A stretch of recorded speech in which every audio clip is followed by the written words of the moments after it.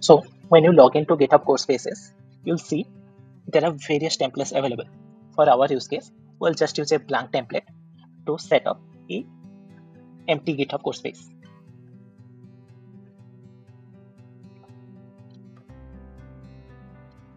Now we'll use pip install Nextpy command to install Nextpy.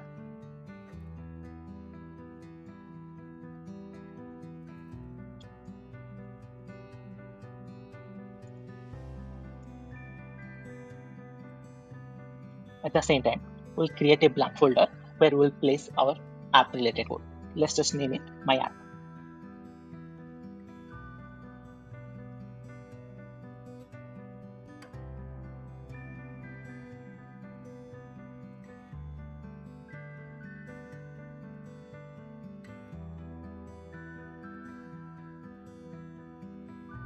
Now we'll navigate to my app folder. Inside the folder, we'll initiate a blank Nextpy template. We can do that by typing Nextpy in it. Now it will give us two options. One is the option of starting with a base template or starting with a blank template.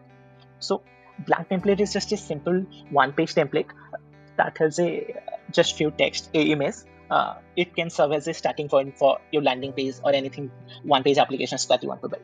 The base template is a multi-page template that has a sidebar, navigation, etc. So for now, let's choose blank template.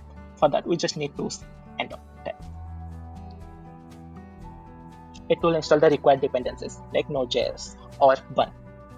Now we can see inside our my app, it has already created a scaffolding. I can see the code. Yeah. This is the code for the blank template. It has set up everything. Now let's see how this application looks like.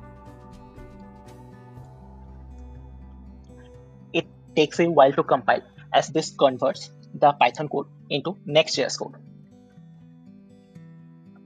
And it also installs all the required dependencies automatically. You don't need to manually specify any dependency. It automatically will scan and install the required dependencies.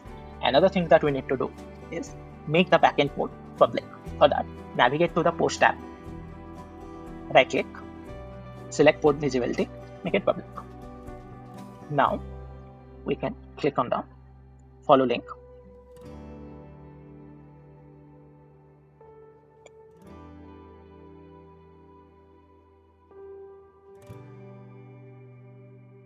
It takes a while.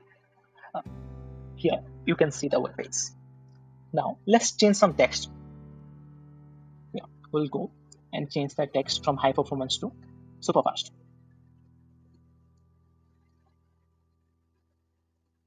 It will automatically compile whenever a change is detected. Now we can see it's reloading your application. You can see the change super fast.